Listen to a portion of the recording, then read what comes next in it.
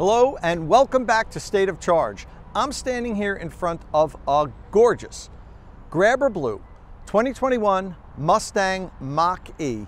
This is the dual motor version with the extended range battery pack. It has about 99 kilowatt hours stuffed into this puppy. Should be good for range, which we are testing out today. We're doing our 70 mile an hour highway range test on the Mach-E today. We're fully charged. We're gonna hop out onto the New Jersey Turnpike now. Driving loops up and down the turnpike like we always do. I always use the same course for all the electric vehicles that we test. We're gonna see how far this guy goes today. I'm thinking it's gonna be good because the weather is nearly perfect. It's in the high 60s. It's gonna get up into the low 70s. So we're gonna average somewhere around 70 degrees while we drive 70 miles an hour. The stars are aligned. This should be a good day. Let's see how far we go. But first, don't forget, please, tap that subscribe button and ring the notification bell so you don't miss any upcoming content here on State of Charge. So we're out here on the New Jersey Turnpike, cruising along at a steady 70 miles an hour in the Mach-E. Traffic's pretty good so far. It doesn't seem like we're having any issues maintaining that speed. Sometimes when there's a lot of traffic, it gets difficult to hold the constant 70 miles an hour. But today, so far so good. Seems good. We're cruising along without any interruption.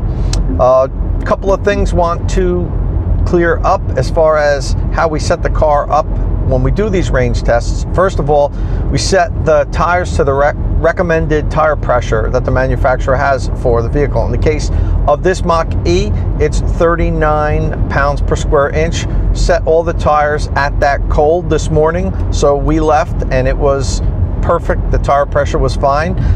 Check the speedometer according to GPS just to make sure, because many speedometers aren't really 100% accurate.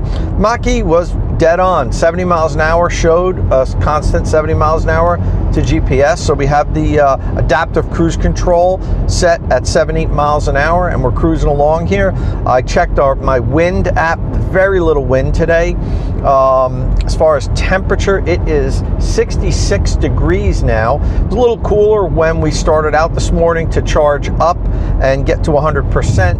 And at 100%, the car was showing that it could go 245 miles. That's not as high as I've seen it yesterday, but last night and even early this morning, I drove it quite spiritedly, and I think that I lowered the vehicle's estimate on how far it can go per charge. But I did that this morning, quite honestly, to warm up the pack, because it was 50 in the 50s early in the morning, and before I fully charged it to 100%, I wanted to get the pack as hot as I could, so I drove it hard for a while, then plugged in, charged to 100%, hopped out on here on the New Jersey Turnpike to do this range test.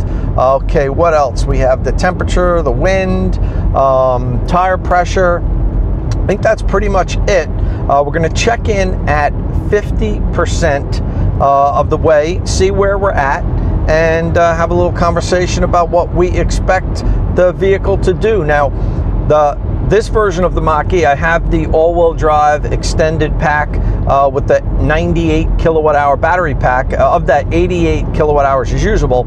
It's EPA range rated. The combined EPA range rating is 270 miles per charge. It actually was 276, but Ford purposely derated it when they submitted their documents to the EPA. You're allowed to do that. You're allowed to actually underestimate your mileage. So the city and highway combined was 276, but you'll see 270 listed on the window sticker. But the highway range for this vehicle was 249 miles on the EPA test. So that's my goal. I'm hoping to get somewhere around 250, but I'm not rooting for or against the car. It is where it is. We drive these 70 miles an hour and we see where we finish up at. Check back in at 50% and see how far we've gone.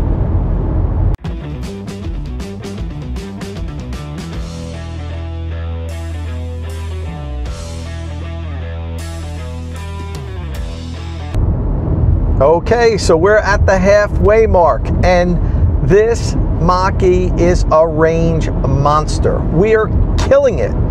we have driven 141 miles so far, and the range estimator is showing 135 miles remaining. That's 276 miles, which is actually the exact range rating that Ford came up with according to the EPA range cycle. I said that earlier. Now, they derated that and gave the vehicle an official range rating of 270 miles per charge, but their testing showed 276 miles of charge. So listen, this is fantastic, much better than I thought. I was expecting somewhere around 245, 250 miles. Now, we haven't made it yet, and I've seen many times on the 70-mile-an-hour range tests that at the halfway mark, it seems like we're going to go a certain distance, but then the second half, you don't go quite as far as you do in the first half for a number of reasons. But I tell you, the weather has been perfect. It's 72 degrees now. It's been in the high 60s, low 70s the whole time. Excellent range weather. There's zero wind, just cruising along up and down the New Jersey Turnpike. So it's really been perfect for range. So I kind of should have expected a little bit more than what I was originally thinking, but geez, if we get close to 270, that'll really surprise me. I'll check back in either at the end or maybe give an update in between now and then, depending on when I have to turn around. I have to calculate now exactly how far I need to drive to turn around and come back, turn around again, so I can time it as I'm arriving right at the Electrify America charging station. See, that's one of the difficult things of these range tests is I like to get the battery down to zero, or as close as possible to zero. I like to finish up right at an Electrify America DC fast charger. And going up and down the turnpike like this, I had in my mind that we should go about 250 miles, so I kind of plotted a trip. But now it looks like we're going to go further, so I can't show up with 20 miles of range remaining. So I might have to drive a little bit further, make a U-turn, go back. Anyway, I have to calculate it so I don't end up coming up short and have to call AAA for a tow. So depending on how I figured that out, maybe I'll check in when I'm like 3/4 of the way. If not, I'll see you back at the end when we're just about to plug in and check out the DC fast charge rate once this 70-mile-an-hour highway range test is complete.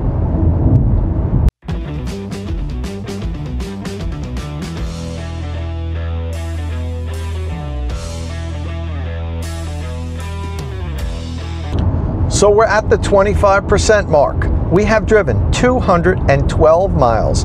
The range estimator says we can go another 68. 280 miles. Can we make that? That would be amazing.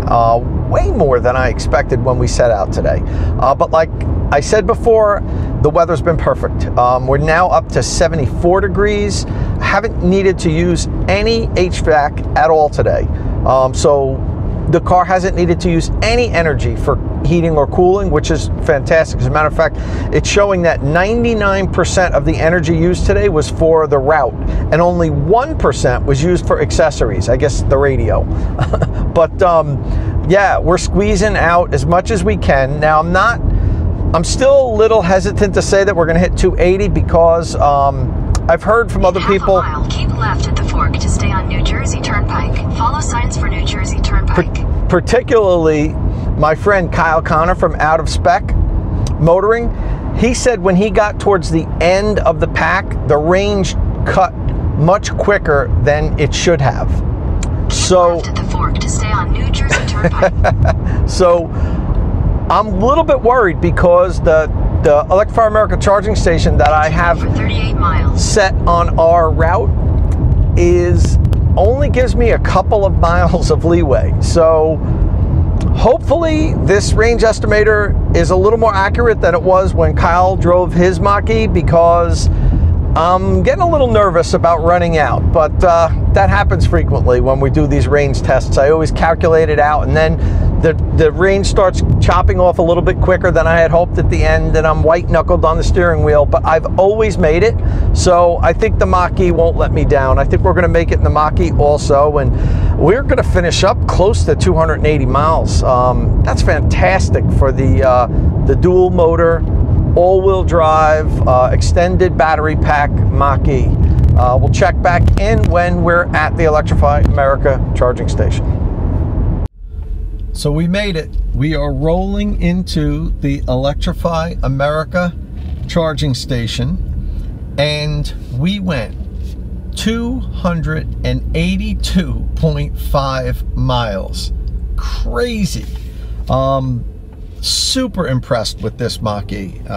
We're at 0% state of charge, but it's still saying that we could go 3 more miles. It turned on to a 0% state of charge about a half a mile ago, and at that time it said we can go 4 more miles. Now it just ticked down to 3. So if you want to add that in, 282.5 plus 3 miles is 285.5 miles. Or if you don't believe we should add the remaining estimated range in, then stick with the 282.5. Either way, this was really, really a great showing by the Mustang Mach-E. Over 280 miles at a constant 70 miles an hour. Now, we always say a constant 70 miles an hour, but on occasion, we dip a little bit below that, and then we go a little bit above it.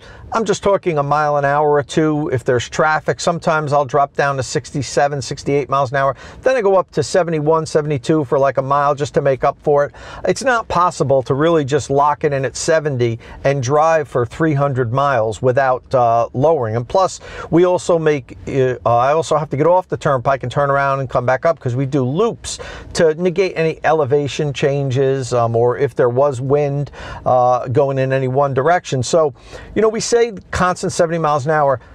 At least 98% of the drive is at 70 miles an hour. There's always that 1 or 2% where we're either going a little bit slower, a little bit quicker, or we get off and we're making the U-turn to get back out onto the turnpike. So I just want to clarify that, but fantastic showing for the Mach-E.